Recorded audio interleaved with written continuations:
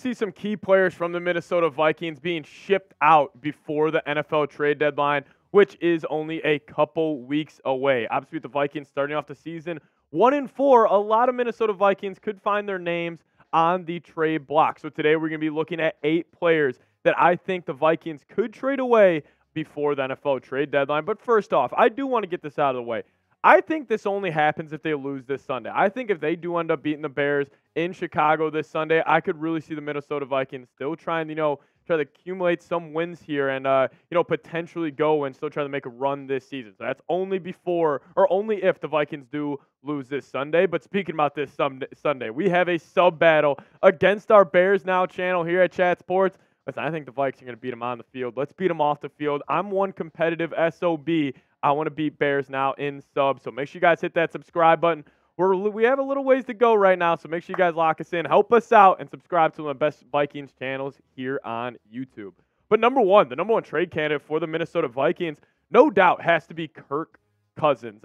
Listen, we've heard the reports that there are multiple teams that could be interested in Kirk if the Vikings do end up going to kind of a full-on tank mode here. And listen, Kirk's been playing good ball. By no means is Kirk the problem with the Vikings this season. He has been pretty freaking good. Obviously, in key moments, he's had struggles. The turnovers are definitely an issue for Kirk Cousins and the Minnesota Vikings. So, listen, I could see Kirk on the block. It would be interesting to see what type of picks the Vikings could get for a guy like Kirk Cousins, but we've seen 3 teams connected to him. The Pittsburgh Steelers, obviously they're not too happy with their play out of Kenny Pickett. That one's probably the most unlikely out of these 3. But the Atlanta Falcons, they have a good roster around Desmond Ridder. They were able to win some games with poor quarterback play. Obviously, the New York Jets have been connected to the Vikes as well. But then Kirk Cousins, this season, he's been fantastic. 13 touchdowns.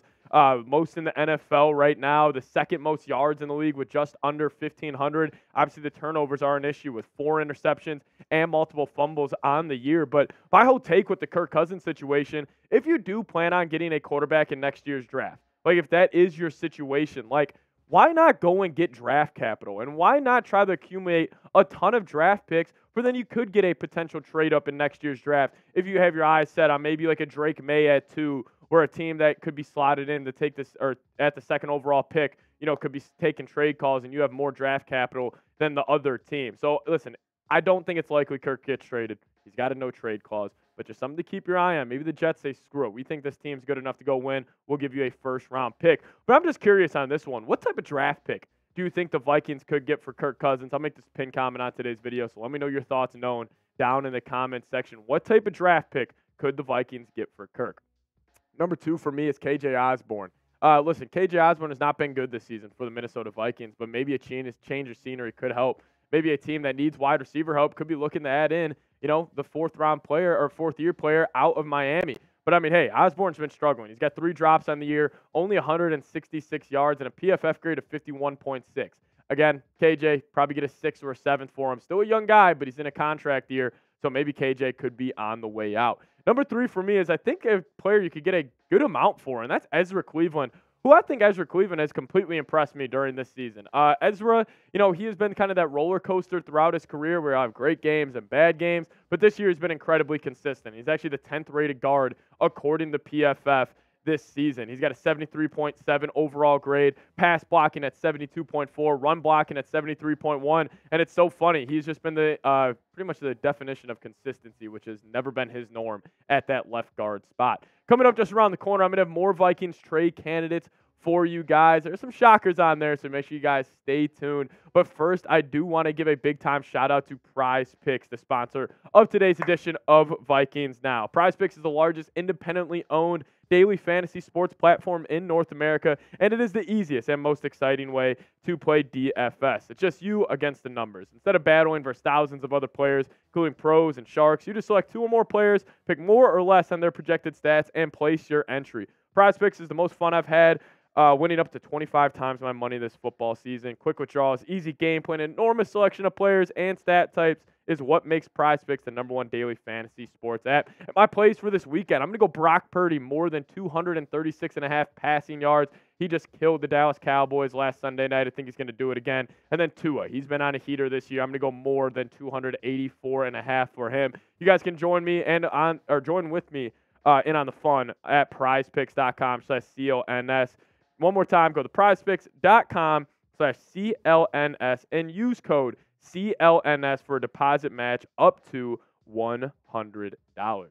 So number 4 for me is Harrison Phillips. Obviously, Harrison Phillips had the greatest year this season, but maybe a team could be looking to add some D-line depth. He is that veteran, in the middle of the defense where maybe a team like maybe Buffalo even, he could return back home, but he's a good locker room guy. So Harrison Phillips kind of falls into this veteran category for the Minnesota Vikings of these guys that could potentially be dealt. But again, this is all a hypothetical if the Vikings do lose this Sunday. And this Sunday, we are going to be live here on the channel. We're going to be going live 45 minutes before kickoff. You guys see this thumbnail on your YouTube page. Make sure you click on it. Our watch parties are a ton of fun here at the channel. I don't know. I think it's the most fun thing we do here at Chat Sports. Make sure you guys tune in. 11:15 this Sunday. Be there. I got 2 edges now for the Minnesota Vikings. Marcus Davenport and then also Danielle Hunter. Listen, Marcus Davenport, he has actually had a pretty solid start to the year. He was good against the Carolina Panthers, and he was pretty good last week against the Kansas City Chiefs, but obviously injuries kept him out the first couple of weeks. But then Danielle Hunter is that big-time name that a lot of teams are going to be calling you about. Actually, Darren Wolfson reported this about an hour before filming that the Jacksonville Jaguars are a team that could be interested in Danielle Hunter, and they have made calls. But both of them are on expiring contracts, which means the team could be saying, we could throw you a 3rd or a 4th, and we'll get an edge rusher just for the end of the season and the playoff run. I don't know. I think those 2 are probably the 2 most likely to be dealt out of anybody on this list. But we actually have some contenders that could be looking to add an edge. I mean, the Jacksonville Jaguars in the NFC South. That NFC South is wide, or AFC South. The AFC South is wide open right now. I mean, the Jags could be looking around saying, we just need that guy to get us over the hump. Or even like a Houston Texans team. They're kind of going on a shocking run right here. They could use some help in the edge department. Pair him up with D'Amico. I think that could be a very interesting team as well. Also, the Bills and Chiefs, you always know they're in the market trying to make a run. And then the Rams. The Rams have been shockingly good this year. Same with the Buccaneers. They've been aggressive in years past. Maybe they could be hitting up the Vikings for Hunter or for Danielle Hunter. But those are 5 teams that definitely keep your eyes on that could ask for Danielle Hunter or Marcus Davenport. But what if they call you and ask you for a 3rd or give you a 3rd round pick for Danielle Hunter? Would you say Y for yes or would you say N for no to that deal? Let me know your thoughts down in the comment section. Jordan Hicks is an interesting one, and ESPN actually put out an article suggesting Jordan Hicks to the Buffalo Bills, and it makes a ton of sense. And I think the Bills are just a team in general you need to watch out for trading for a linebacker because they have had brutal injuries to that defense. You lost Tre'Davious White for the rest of the season. You lost Matt Milano for the rest of the season as well. So they could be hitting up a guy like Jordan Hicks, who I think Jordan Hicks has shockingly played great. Think about this offseason. I was talking about cutting Jordan Hicks because you could have saved $5.5 million, and I was shocked the Vikings didn't.